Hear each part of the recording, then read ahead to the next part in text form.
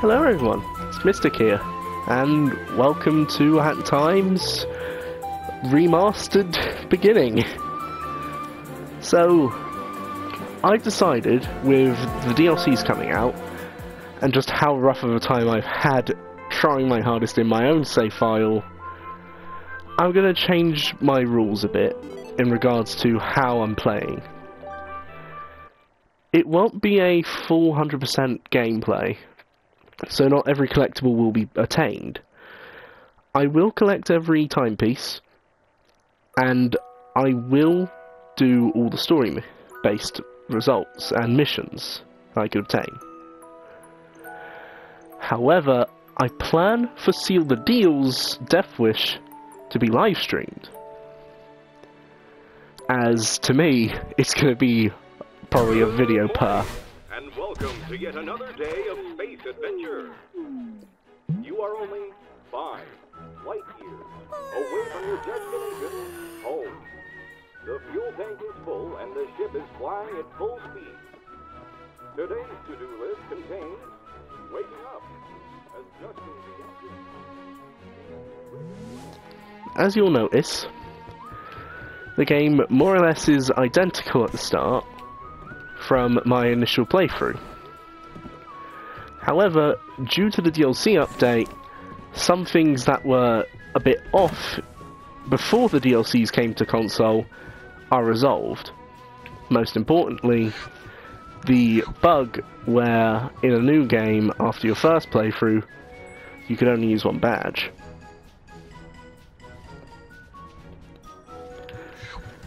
And of course, since this is the DLCs now, you can obtain everything out of rifts due to having enough rift ponds available.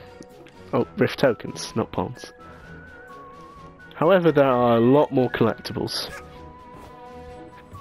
But for now, let's carry on the story.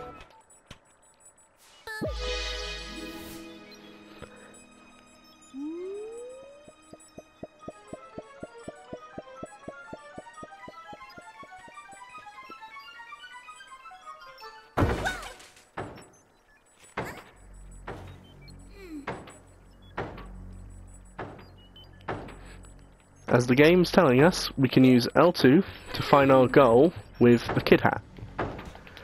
And as we can see, there's a guy just floating in space. What is this? Flying boat? All boats need to pay toll in Mafia Town, even in space. Mafia come in to collect.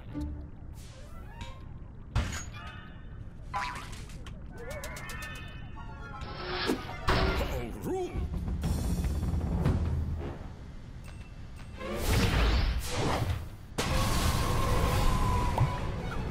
Uh-oh.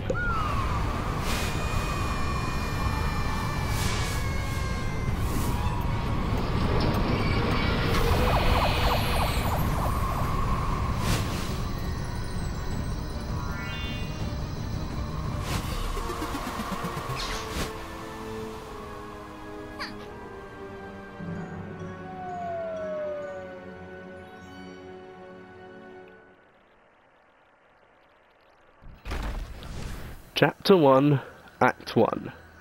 Welcome to Mafia Town. If you've not seen my Hat Time Originals, where I did the first 8 episodes, you will probably be confused as to why I'm talking about some things that appear later. That's because I've technically already done this. However, I forgot I had assist mode on because of Death Wish being a lot harder than I desired. However,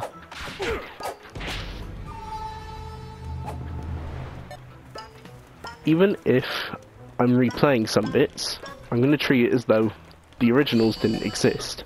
Did fellow Mafia watch TV last night? Confusing science owls say small people can jump double in air. I saw. This makes Mafia uncomfortable with body. Must go work out. Essentially, the Mafia here just said, we can double jump. We also, though, have vault codes. These are exclusive to Mafia Town as they contain vaults here. Collecting all the pieces, though, for the vault code as you open up the vault.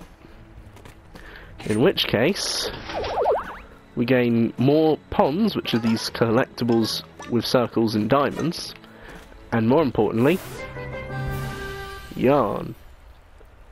We need yarn to stitch hats.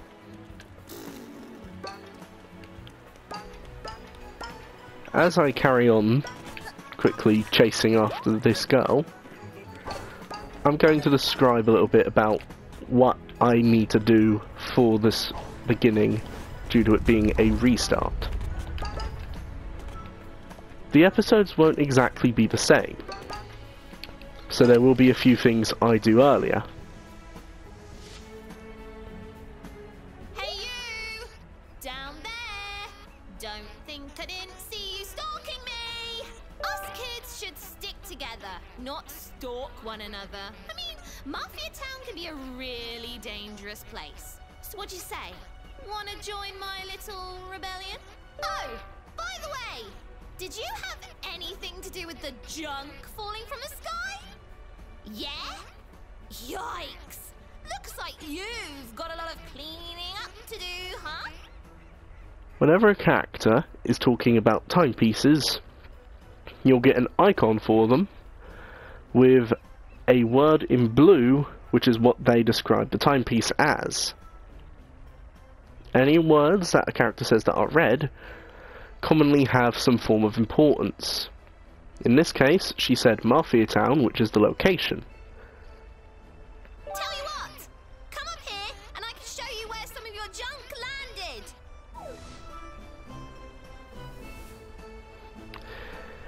Ironically, I already pushed the button, but she wants me to push it again. Now, while L2 is to use your hat ability, holding R2 while standing still lets you crawl. And I've obtained brewing yarn, a different type of yarn. But first, 1, 2, presto! the sprint hat, a vital thing for most people, as it allows you to run much quicker than Hat Kid walks. However, the price for the speed comes at your jumping. You can only jump one time when you're activating sprint.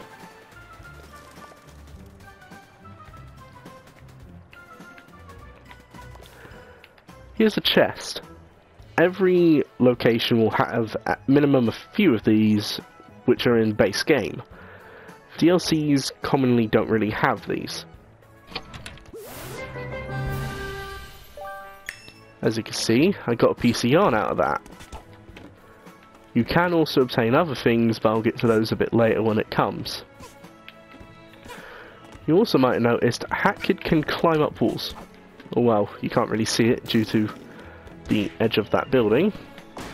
But, right here, you can see Hat Kid can climb up walls, but it's not really that much.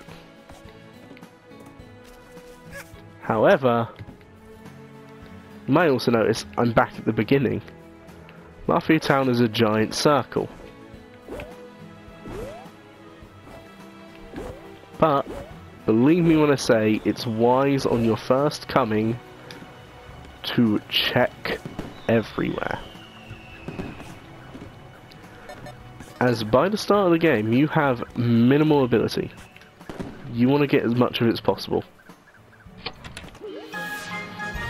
Ah, here's the other item.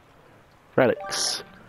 For now they don't have a use, but you'll eventually see why relics are more or less vital to gameplay.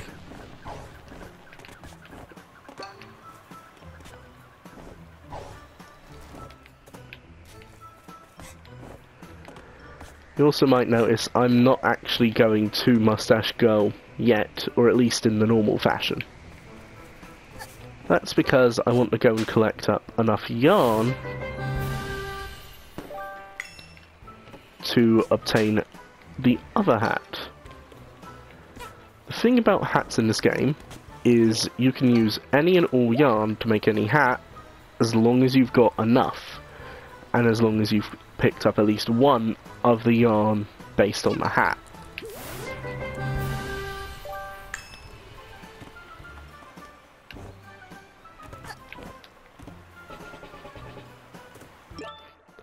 If you press options, you can enter your menu. Here you can see your level collectibles. These are exclusive to the level that you're in. And then general collectibles. These are things that will carry through every single location. And over here is your hats. Sprint hat, as you can see, lets you sprint. The kid's hat will search for the timepiece. And as you can also see, I'm missing one more piece of yarn for the next hat.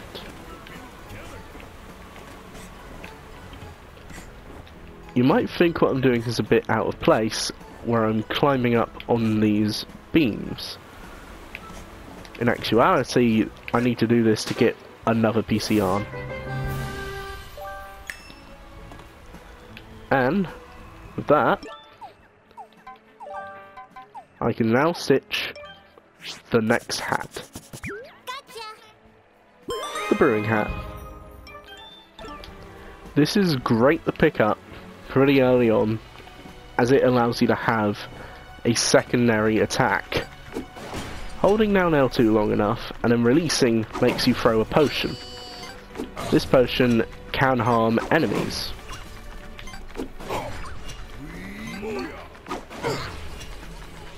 As you can see though, it takes quite a few hits.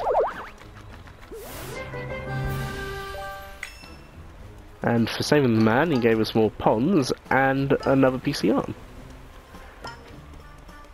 We will need the yarn eventually again, but it will take a bit of time. Another vital thing about the brewing hat is, due to the potion's instability, any items that contain this yellow and orange tape on them can be broken by the potion that you throw. You'll commonly be able to see the item due to the yellow effects all around them, like this. Some do drop ponds, some just don't drop anything, and others can be majorly vital. So, even if you don't think it, always try to break every single one of them. Because ponds are your currency, and that makes them vital. Follow me, Rebel Squad.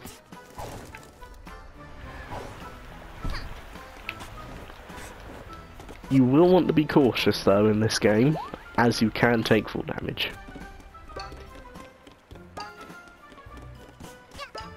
Hey, I think one of your junk pieces fell and smashed right into the market's fountain. Messed it up real good. When going over there, just avoid making eye contact with the Mafia and you'll be fine. Good luck, fellow rebel. See ya! And like that, Mustache Girl proceeds to leave.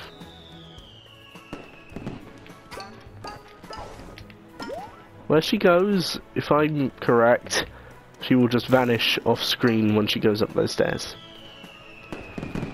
But due to the DLCs, you can actually do two emotes. On a controller, up on the D-pad makes Hat Kid do a sort of taunt. Down... Ooh, that was an animal animation. Down makes her kiss. A secret emote though, which you can do by spamming up and down repeatedly, is you can make her dance. This became quite a meme when it first came out. But now... Hey! Oh? I'll take you.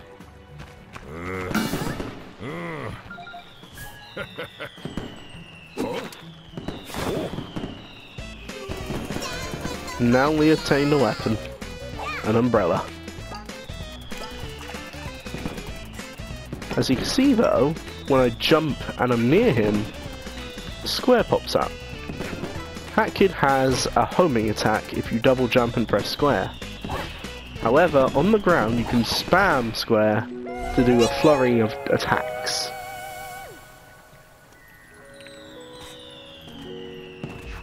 Before I pick that timepiece up, I'm going to quickly collect this PC arm.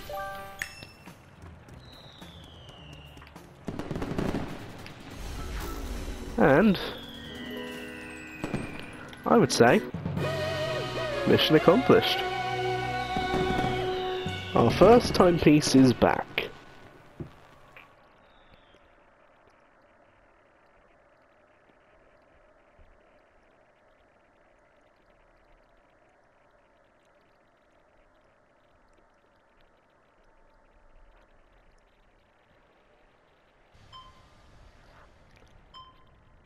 And it seems to be that one timepiece was enough to unlock the kitchen or the main hall. And the chapter, Mafia Town, is available. As you can see, areas are locked behind how many timepieces you have. Ranging from one which you need to unlock Mafia Town, but you obtained that early on, so let's say 4, all the way to over 25. But the other areas are locked behind one door over here, which requires 14. So, for now, let's head on over and go unlock another act for us, but first, Barrel Battle.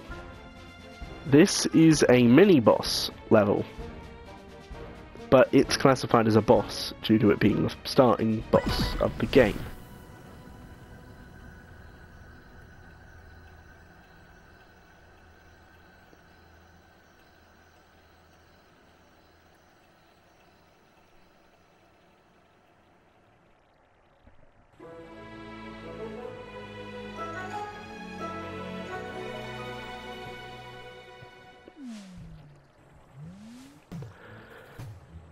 As you saw, and as you can probably see on the right, Mustache Girl has been captured. But more importantly, she won't stop shouting where she is.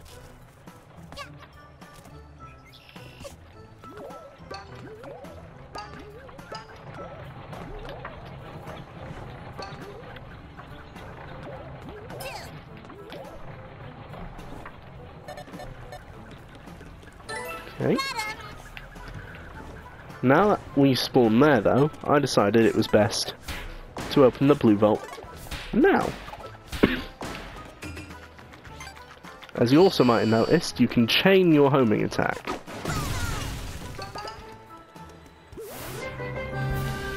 There's a PC on inside of those. And let's open the vault, giving us more pawns and another PC on. Before I go over towards Mustache Girl though, there's someone vital that we need to meet. And he is over here. Hi there, young one. I am from a faraway land. I've seen every corner of the earth, and now I sell tiny pieces of my discoveries. You may call me the badge seller, for I sell and trade badges. I can provide you with strong abilities and upgrades to your hat. If you have money, of course. The badge seller is capable of giving you several badges that do different things. The three right now on sale are the item magnet, the hover badge, and the mumble badge. You might notice, however, the mumble badge has flies around it. This is considered a useless badge, as all it does is it turns all the voice acting into mumbling, making it unable to be heard. However, the other two are very useful. The item magnet will attract nearby collectibles, that being ponds, yarn, or anything.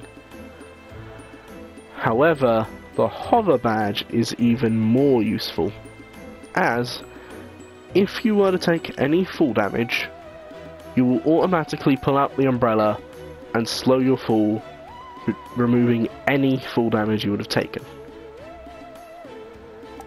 I'm going to buy the hover badge due to just how handy it is to have on you almost all the time.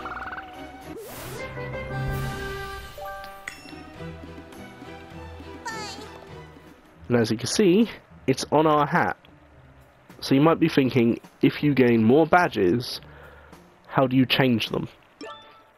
Well, in options now, we have our weapon here, and badges. So you can choose what badges you have on, you can see your weapon, and as for these circles down here, for now, don't worry. We'll come to those a little later. But now that I have got a badge, 2 hats, and not many ponds now, I'm going to go towards Mustache Girl, but I'm going to collect as many ponds on the way as I can, due to me needing more for when I get more badges eventually.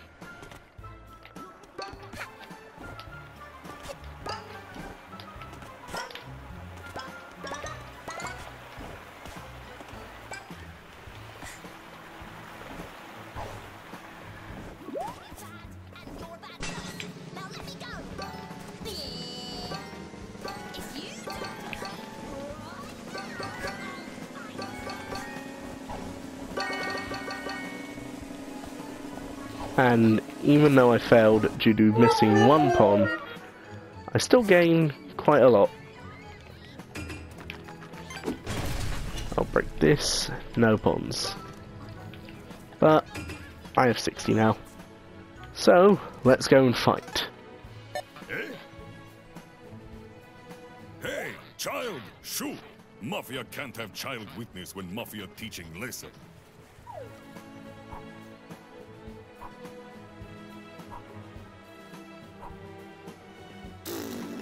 Oh, it's awkward for Mafia. Mafia not sure what to do. Boss, what do we do with eyewitness? Teach her lesson, boys. And here we go. Come to Papa Mafia. It begins and we need to attack several Mafia members.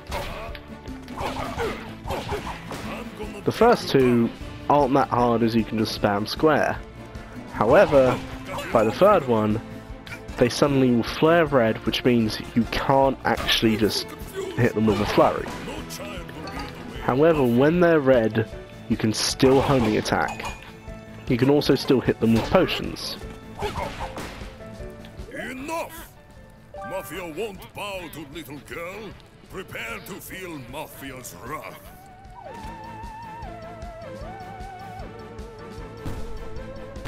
And Heads up, little punk!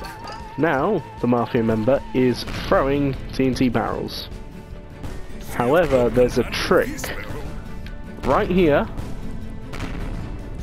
you can stand, and he won't attack.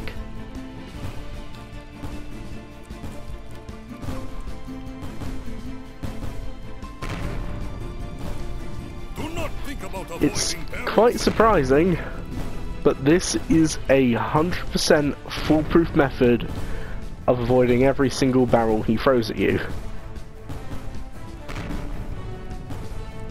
As you can see, they all just bounced over me. Nowhere. Mafia need to take care of this Mafia style. Prepare to feel what Mafia do to old ladies. And now we fight him. This Mafia member, despite looking just like the other 4, is a lot stronger.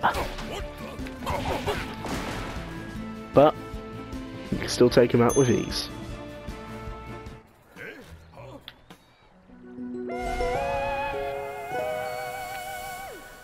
And just like that, timepiece has appeared.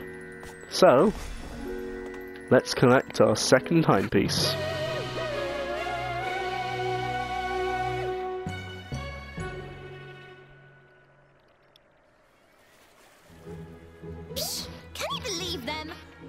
a bunch of losers. Hey, you're all right, new kid. Do you have a name? No? You shy? That's cool. You're a less talk, more fighting kind of girl, I take it. That thing you grabbed there, are you collecting them? Because I know where there's more of them. They've been raining from the sky ever since you arrived. I've seen the goons bring them to their headquarters way up there. We should go up there and get your junk! It'll be fun! I'll take any opportunity that involves messing up the Mafia! You with me, buddy? And just like that, we made friends with Mustache Girl.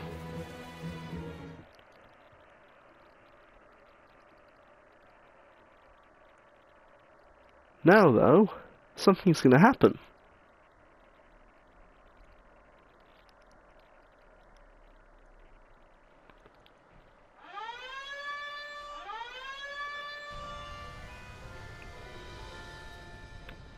Mustache Girl has come onto our ship.